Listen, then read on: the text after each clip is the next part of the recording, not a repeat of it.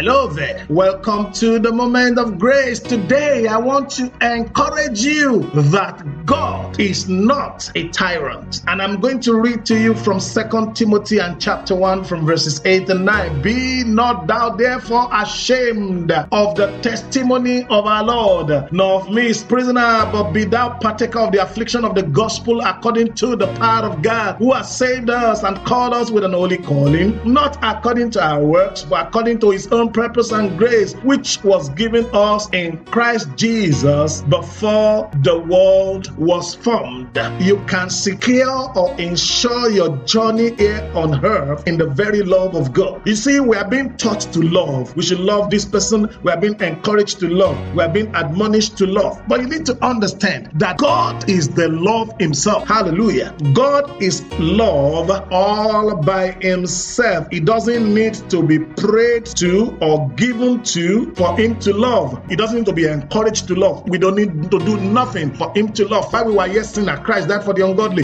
For God so loved the world that he gave his only begotten Son. His love personified, his love himself. The whole concept of love originated from him. Hallelujah. It cannot be outloved. That is to say, you can't say, I've done this for God, I've done this in God, and I did this and I did that, and it looked like results are not showing forth. You need to settle this journey in the love of God. You need to ensure this journey in the love of God, knowing fully well that you can't outlove him. Glory to God. You see, one major challenge we face in our love walk with God is that we might not feel him all the time, because we are used to this feely love, and so therefore we might not feel God the way you feel other kind of love. You might not feel the love of God that way. It doesn't have to be felt. The love of God is discerned in knowledge of God. Glory to God. By the truth that has been revealed, we know that God cannot be wicked. He started the loving. No matter how much we've shown our love to God, no matter how much we've shown our love to the body of Christ, we met him on the journey of love. We met him loving first. So when you don't understand what is happening, you need to know fully, my friend,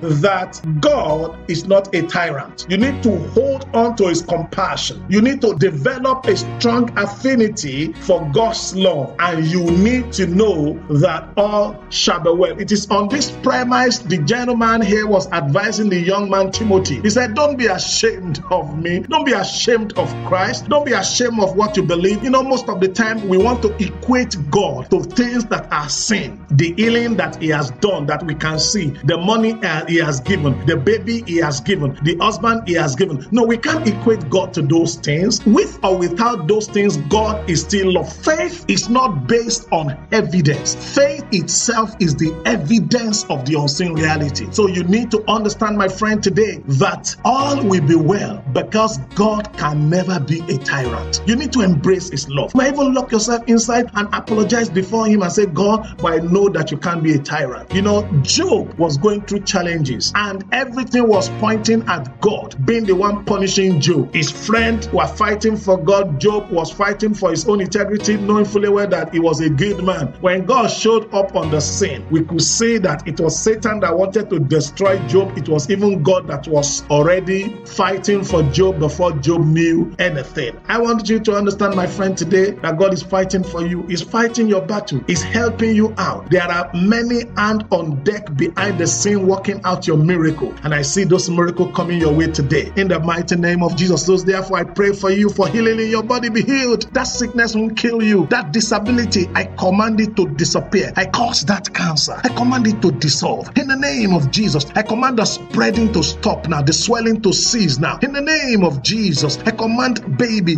to manifest in your womb. I command healing for your sperms. In the name of Jesus Christ, I command financial breakthrough for you. In the name of Jesus Christ, I command health. I command wealth. In the name of Jesus, that battle, spiritual battle, you just can't make progress spiritually. The work in your hand is not just making progress again. I command help for you. I command your mission blessed. I command the vision blessed. I command your ministry blessed. In the name of Jesus Christ, by the love of God, turnaround is brought on your way, in your path, on the works of your hand right now. Whatsoever it is that you are facing, O Zerubbabel, as mountain, it shall not stand. In Jesus' precious name. Till I see you next time, the Lord bless you.